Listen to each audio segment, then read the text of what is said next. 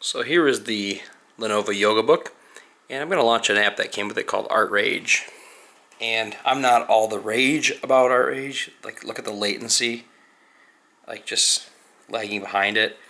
Reminds me of like having a really high quality bitmap open in like Paint or something. There's just like stalling right here. I'm not. That would really bother me. That's just a little bicker I have about it. But everything about this, from the hardware keys, I got capacitive keys, is really responsive. Like just the mute key, I mean, I can tap it really fast, so you can see it's instant, on and off, mute.